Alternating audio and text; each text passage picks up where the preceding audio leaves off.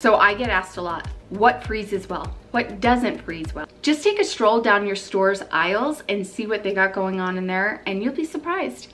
You can freeze pretty much everything. We're gonna start with the number one thing I get asked a lot about is dairy.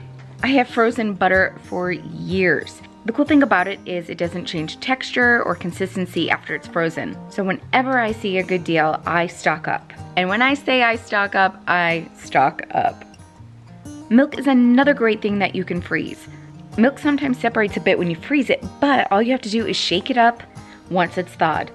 Then it mixes great again and it isn't a problem. You just simply put your jug in the freezer as is, because the circle area will expand and keep the jug from bursting as the milk freezes.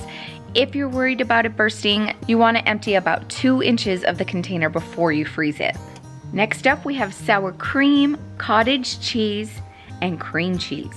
All 3 are freezable, but the consistency will change in them a little bit when it's frozen. And when it unfreezes, it'll be a little bit watery, especially with your cottage cheese, but they still work great in casseroles, soups, lasagnas, and baked goods.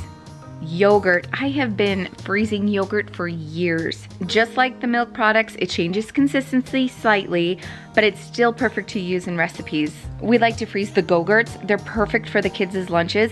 Throw them in their lunchbox, and by the time lunch rolls around, it's nice and thawed. They have a yummy, nice, cold yogurt.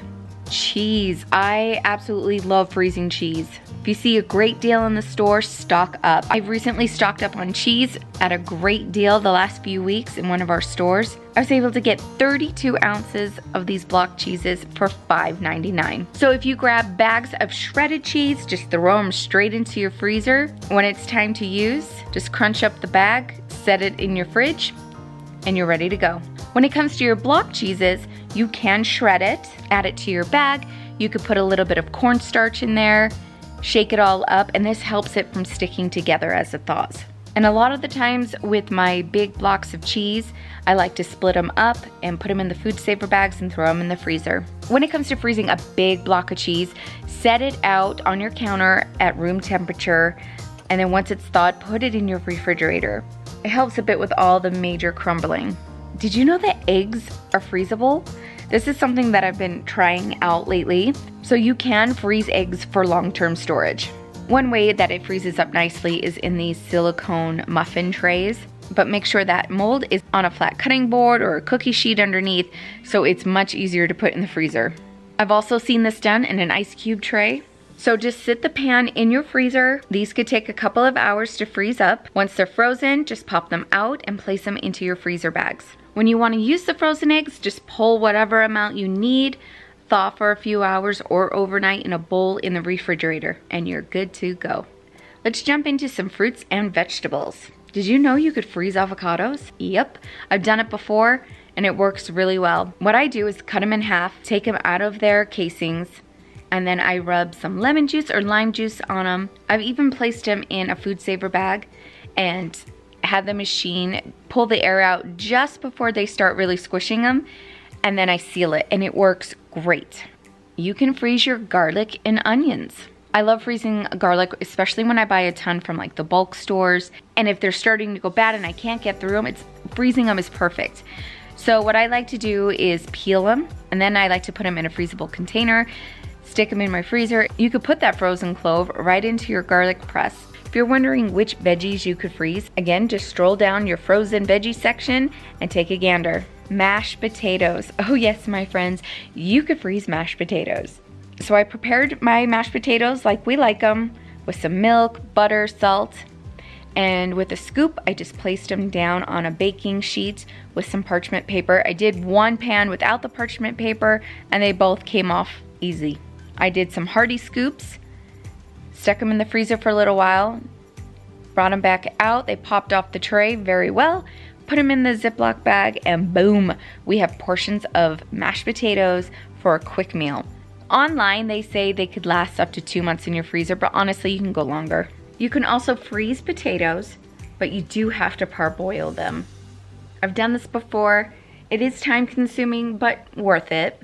I'll have a link down below on how you can freeze your cubed potatoes. Tomatoes, yes. You could freeze your tomatoes and you could freeze them whole. when they thaw, they are very mushy. But if you're not big into canning, freezing them is the way to go. If you're freezing them, you'll want to use them for like sauce or turning it into ketchup or tomato paste or even salsa. Frozen tomatoes are a great way to cook with, but not so great to eat raw. So what I love to use my frozen tomatoes for is homemade tomato soup. Super easy. You just stick your frozen rock tomatoes into your slow cooker, let it cook. I'll be having a video coming out soon sharing more with you on the frozen tomatoes. Corn on the cob can be frozen. I've done it without the husks on and with. I just cut them in half or thirds them, put them in my food saver bag and throw them in the freezer. They last a lot longer if you do it this way than just in a freezable Ziploc bag. Just sit them out that day you want to cook them up, take them out of their husks, put them in a pot of boiling water, and you're good to go. You can even put this in the microwave. You can also freeze jalapenos. I like to dice them up, get them in a container or a bag, pop them in the freezer. Once they're in the freezer, take them out, shake them up a bit, and they're good to go. Throw them in any recipe. It's so worth it. Butternut squash freezes so well, you guys. Just peel it, slice it down the middle, clean out the middle of it, cube it up. You can put this on a baking sheet, put it in your freezer for a while to individually freeze. But honestly, they do really well just putting it in a food saver bag, getting the air out, and just putting it in your freezer. You could freeze grapes, and they're actually my husband's favorite treat to have. Just put them all in a bag, put them in the freezer, and you're good to go. It really is such a nice, cool treat. So when grape season comes around, buy a bunch that are on sale and freeze them. You could freeze bananas. You could slice them up and put them on a baking sheet and freeze them individually, or just throw all the bananas in the freezer. And then later you can make smoothies or banana bread. Berries freeze very well, and they can be expensive. So when you see great sales, stock up on them. Just wash them really good, drain the water off, put them in a baggie, and stick them in the freezer. They do get mushy when they thaw, so you can either eat them frozen or throw them into smoothies or for baking. You can even freeze your peaches. I love freezing my peaches. When I get a good deal on peaches, or I go to the farmer's market and get a box, I'll peel them, slice them up, stick them on a baking sheet, put them in the freezer for a little while. So then they're nice and individually frozen, and I'll put them in a Ziploc bag or a food saver bag and stick them in the freezer. You can also freeze zest. So zest from limes, lemons, oranges. You could easily freeze that. Apple pie filling. Oh yes, I have a couple of videos on how you can do this. I'll link them below. So just prepare your apples how you normally would. I like to put parchment paper down on your pie pan and then put the pie filling in and then wrap that all up and get it in the freezer. So that way, when it's time to make a yummy apple pie, all I have to do is to put that frozen round circle of apple pie filling right into my dough, and we're good to go for baking. You can even freeze cooked rice. So if you have leftover rice, you could put it in a freezer safe container. So when you want to use it again as a side dish, just add a little water to the rice when heating it up, because when freezing it dries out, and then you're good to go. You can use it in soup too. And if you use it in a soup, you don't even need to thaw it, just throw it in. You could also freeze cooked or dry beans. Cook up a big batch of them. 2 cups is actually the equivalent of 1 can. You could freeze homemade pesto or store-bought pesto. I like to buy store-bought pesto. This jar here is from Costco. I'll put them in little containers, pop them in the fridge, and I can actually get 3 portions of this pesto. I can make my favorite freezer meal, which is pesto ranch chicken. Let's talk about baking. Doughs. Oh my goodness, you could freeze pretty much any kind of dough. Cookie dough, pizza dough, pie crust. I like to make pizza kits with my pizza dough. Put a little bit of oil to my Ziploc bag, add my pizza dough in. That way when it thaws out, it slips out of the baggie and I'm able to press it down on our pizza pan. For your cookie dough, all you need to do is just let them freeze for a couple of hours, take them out, throw them in a Ziploc baggie, and you're good to go. All you need to do for baking is just preheat your oven, stick the cookie dough on your baking sheet, and bake away. Freeze your bread. If you see a good sale on bread, stock up and go ahead and freeze. Homemade bread freezes up really well too. And with your bread, you can freeze sandwiches. I like to freeze ham sandwiches and peanut butter and jelly sandwiches for back to school time. You can also freeze breadcrumbs. This helps them from going rancid. Let's talk about breakfast. You can freeze pancakes, French toast. They freeze up and cook up really well. Throw them in the microwave or your toaster oven and you're good to go. So you can freeze your pie crust, box pie crust, pre-made pie crust, or your pie crust dough.